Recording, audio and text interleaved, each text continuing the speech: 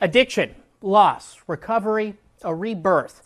KRHD's Rebecca Fiedler is investigating the trials and the tribulations of a modern-day foster family living right here in the Brazos Valley. She files a report on life, death, love, but ultimately, family. When a college-station child, a little baby girl in foster care, passed away after contracting RSV, one might think that there was no hope or light or happiness to be seen. But Bella's situation was different. Bella was only able to grace the world with her smile for 8 months prior to her passing, all of which she spent with her foster family, the Russells.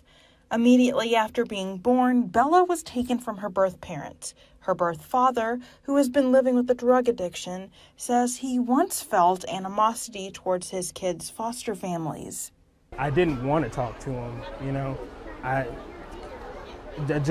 along with CPS, I just felt like, the foster family was against me as well. Things changed with the Russells. Phillips met the Russells for the first time at Bella's funeral, and from there a healing relationship formed. After her passing, we've even gotten closer.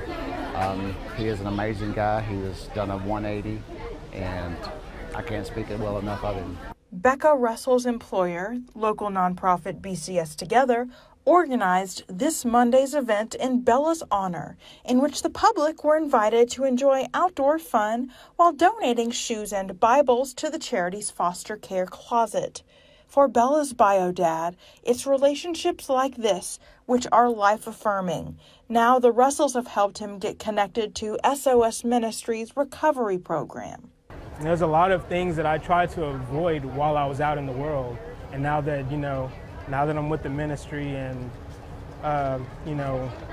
got saved and everything, like a lot of opportunities have opened up. Reporting in Bryan, Rebecca Fiedler, KRHD News.